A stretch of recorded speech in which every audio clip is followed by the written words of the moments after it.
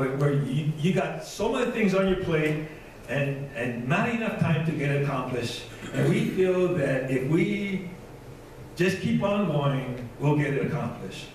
For me, when I don't take a day off, you know what? I tend to forget a lot. How many of you are the same way? When you're working, you misplace things. You put something down, and you do something else, and then you come back, you go, where did I put that? How many of you have done that before? Huh? And it takes forever to find it, but you know what? If you are well rested, then your mind is clear, and you will remember more. There's some kind of principle there that I think we miss sometimes in life, right? But yet we think that we know better than God, that we can just do whatever we want to and things are going to be okay. And it says, for in 6 days the Lord made the heavens and the earth, and the sea, and all that is in it, and rested on the seventh day. Therefore the Lord blessed the Sabbath day and made it holy. Now I know a lot of people have different thoughts about why we as Christians don't observe the Sabbath. And I was the same way for a long time, but I decided that I was going to try it. I'm going to see what happens if I take the Sabbath off. And you know what? Things have been going a lot better for me when I have taken some time for myself and not think that I could work an extra day to get it done. You know what? I don't know where you're at with this, but test it. See what happens. Take the Sabbath off, and that's one thing that a lot of people misunderstand too, is they think that because in the New Testament we worship on Sunday, then that is the Sabbath. You know what? The Sabbath was never changed. I mean, if I'm wrong and you can show me a scripture verse that says that the Sabbath was changed from Saturday to Sunday, I want you to show it to me, but I have never found that. The Sabbath is always the Sabbath. And maybe it's the reason is that now that we worship on the Sunday and we were well rested and preparing our hearts to hear God's word, then we come together on Sunday and we can have this fellowship, we can have love for each other, we can honor the Lord with all we got, because we're ready to receive what He wants to teach us. Honor your father and your mother. When I look at our society today, do you see honor and respect among the kids, among their parents? No.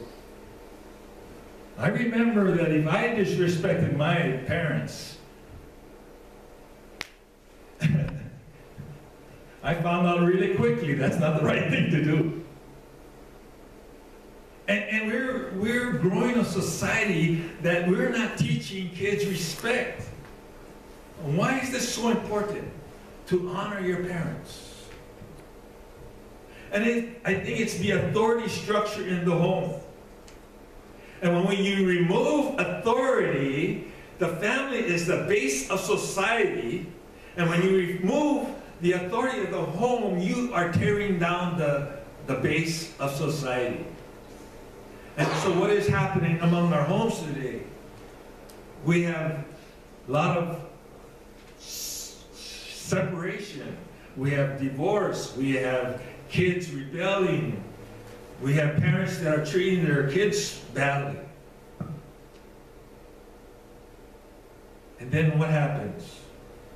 Society falls apart.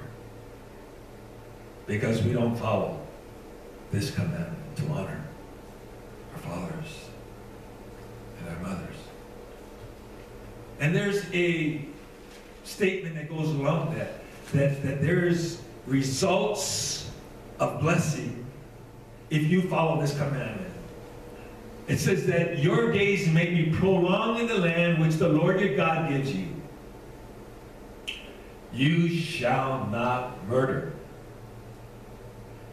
Now here's one that a lot of people misunderstand too, because, you know, people say, well, since you shall not murder, I will not take up a gun and go to war.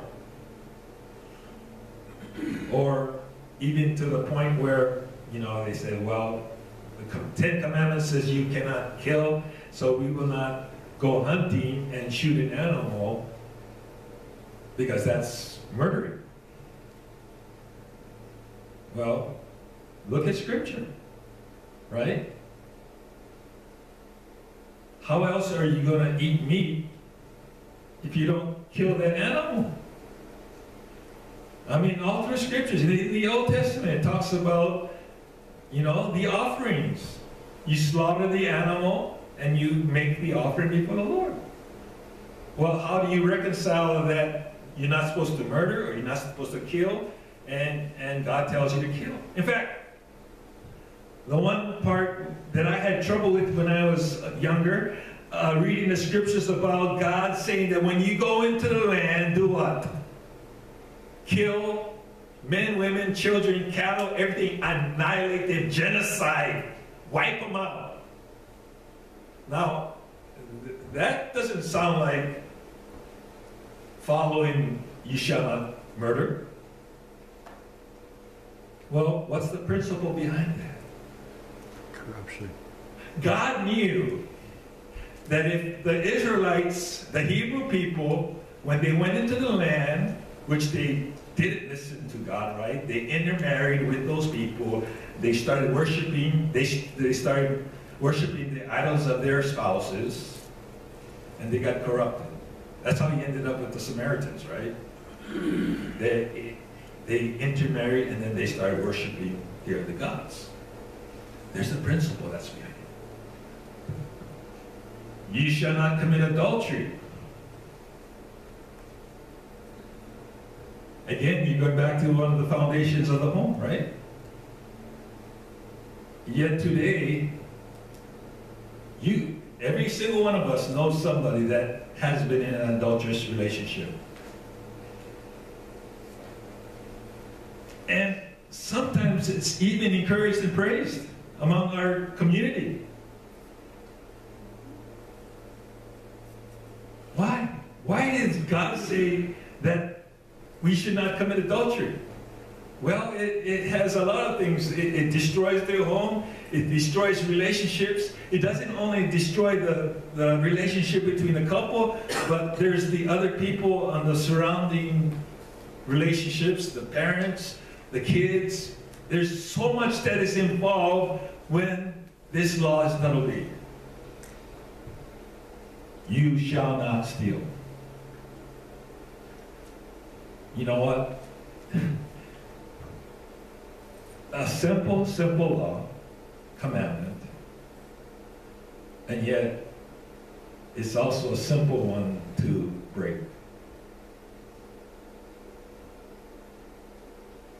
Yeah, you know, people say, well, I don't steal cars, I don't steal cattle. But how many of us make excuses when we take a little paper clip that doesn't belong to us? Is that stealing? Is anybody going to miss a paper clip? That's between you and God, right? Can you live with that? And sometimes we have been so hardened with this idea of what's right and what is wrong that we're not even fazed when we're doing something that is wrong. And we make excuses to say and justify that it's okay. You shall not bear false witness against your neighbor. Now that's a long phrase, right? For you shouldn't lie. You know what? Sometimes one disobedience to the commandment leads to another. When you steal something and then someone catches you and you say, no, I didn't do that. that person did it, right? To cover up what you did wrong. You shall not covet your neighbor's house. I don't know, that's one that might be hard for some of you.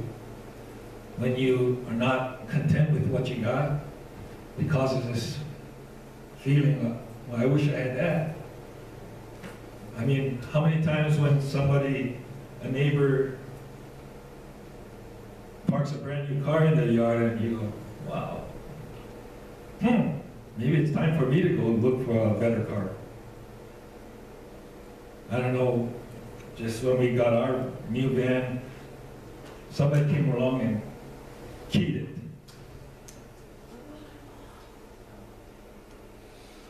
Why did they do that? Were they jealous that we got a new vehicle? I don't know.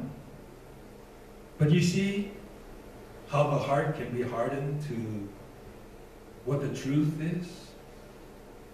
And when we start wanting something that doesn't belong to us, he says, you shall not covet your neighbor's wife, or his male servant, or his female servant, or his ox, donkey, or anything that belongs to your neighbor.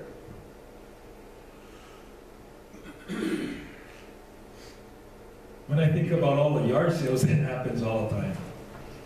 You know? Getting some things from people that they don't want anymore, right? Is that wrong? Well, it's only between you and God, right? If you're coveting something, that comes from right here. It doesn't matter if you pay for it or not, it's just wanting something really, and you'll do anything to get it. It doesn't matter if you pay for it or not, it's the desire in the heart.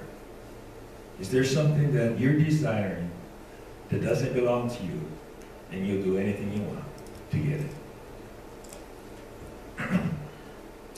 And then we go into the New Testament. And all of you have read this passage before, right? Where it talks about the day of Pentecost. When the day of Pentecost had come, and they were all together in one place, and suddenly there came from heaven a noise like a violent rushing wind. I don't know if it was like a tornado.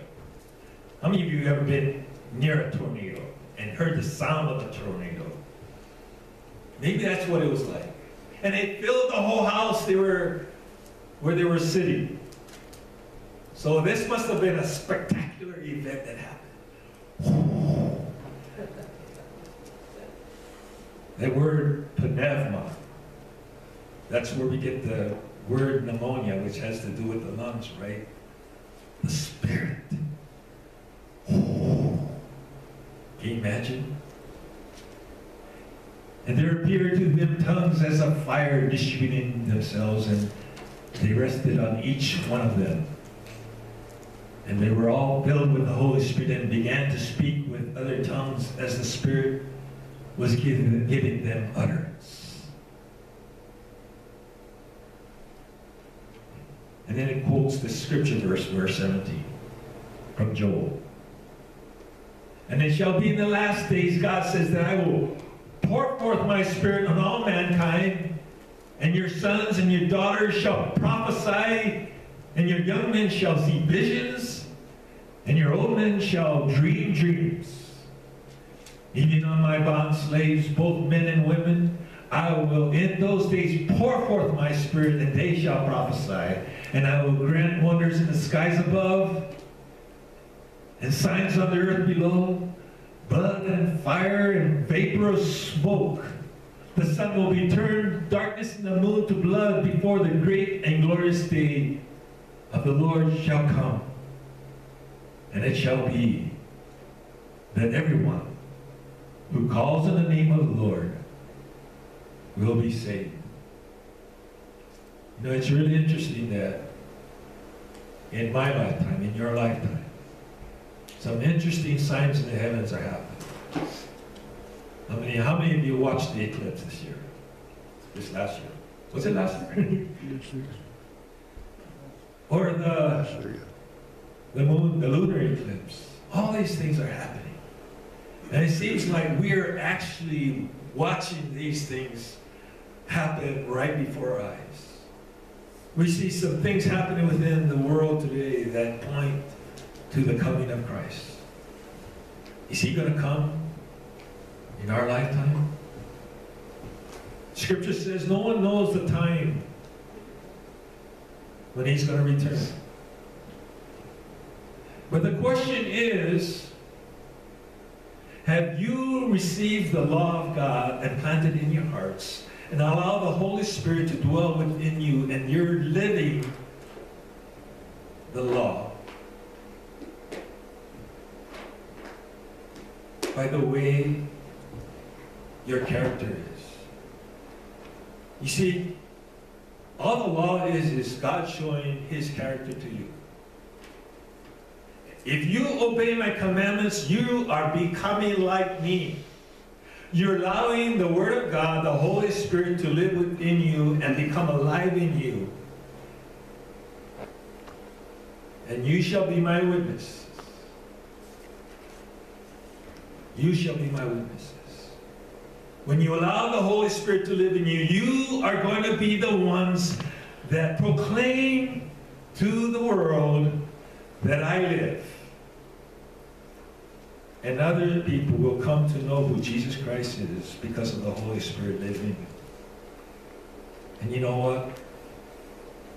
Jesus says, you will do mightier things than I have if you allow the power of the Holy Spirit to move through you.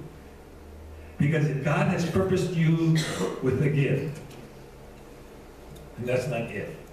If you're a Christian, God has given you a gift to proclaim his name through the power of the Holy Spirit. The hymn of invitation is, burdens are lifted at Calvary.